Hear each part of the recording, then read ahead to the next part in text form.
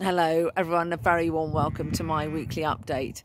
As you can see, I'm back on the farm. It's brilliant to finally get a Friday where I am actually at home. It's been a very, very full-on time. Many of you will be aware that it was, of course, Lord Henry Plumb's memorial service in London this week.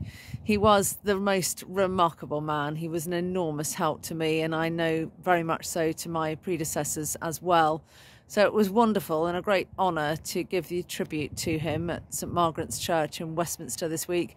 There was a huge turnout, I would say probably nearly 600 people in church. So a great tribute to him. I've said many a time he was one of the greatest advocates that farming has ever known, and indeed I think that the greatest ever president of the NFU. And we've always had to mark his time as president of the NFU a Henry Plumb Lecture, which indeed he was at this time last year himself. And this year, on the same day as the memorial, it was very timely really that Baroness Mallingham-Buller, Eliza Mallingham-Buller, gave the lecture.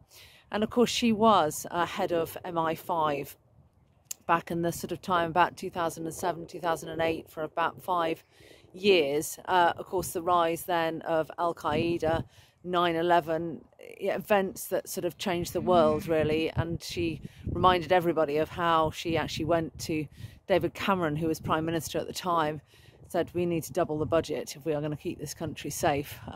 Just shows quite how high the risks were and how different our lives are on the back of her time actually at MI5. But she was making the point and the comparisons on food security, that it really needed to sit at the heart of government, the risks of not taking food security seriously, the fact that the world faces huge migration challenges now as we face the ever greater challenge of dealing with the double conflict, if you like, of global warming and global feeding, which I believe very, very strongly that farmers are the solution to, climate smart agriculture being a big part of that.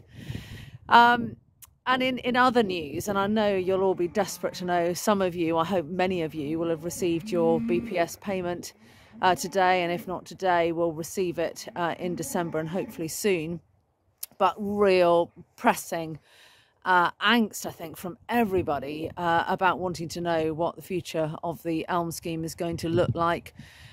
We've got a live event with Janet Hughes that David Exwood will be leading on the 15th of December. I'd encourage you all to get involved. I hope that there'll be some answers by then, but you know very well where we are on this. We want a scheme that really works for every farmer and grower in England. I believe it's absolutely within the art of the possible, but it's unacceptable to have this delay. It really is. We've had it postponed and postponed. I'm now told that there might be an announcement before Christmas, but indeed it might wait till afterwards. And of course, the same with the seasonal workers scheme. It is unacceptable, and I have made that point, as indeed have my rest of my office holder team, very, very strongly to government. Briefly, I also had a meeting with Kemi Badenoch, Secretary of State at the Department of International Trade this week, and really wanted to get a readout from her on where they are on CCTPP, also on India. Very concerning with the Indian trade deal about sugar. We've liberalised with Australia.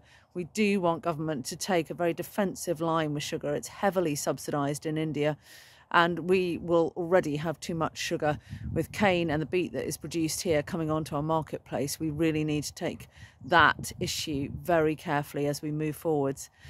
So as ever, please do take care wherever you are, and I really look forward to catching up with you again next week. Many thanks.